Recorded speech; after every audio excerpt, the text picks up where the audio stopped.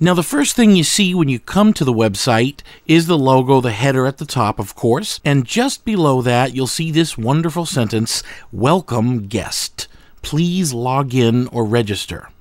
Now, you can still get something from the site and even leave messages as a guest if you wish, but I highly recommend that you create an account to get the most benefit from the website. So the easy way to do that is to click on register.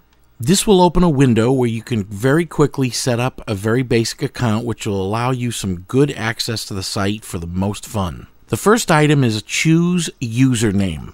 Go to this white space and simply type in a name. It can be your actual name, it can be a pseudonym or an alias. Pop it in here, and let's go down to the next one.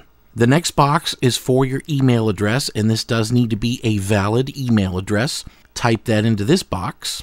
And to the right of the box is a little checkbox where you can either hide your email address from other users or leave it unchecked so that other users can actually email you if they wish.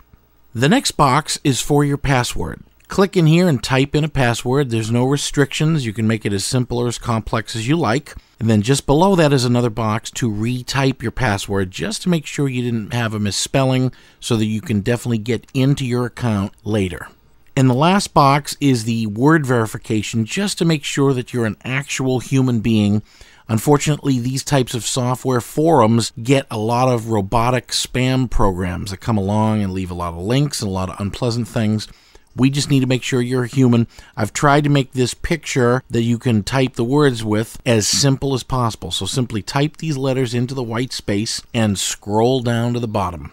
You see a user agreement here, which basically is just saying you're not going to do anything illegal here on the website. You're just going to use it for your own communication, fun, and experience and information without doing things like pyramid schemes and things that are forbidden by the federal or the state governments, anything like that. When you agree to that, you come to the bottom, there's an I agree checkbox, check that, and of course the registration button lights up and you can click that. You now have an account.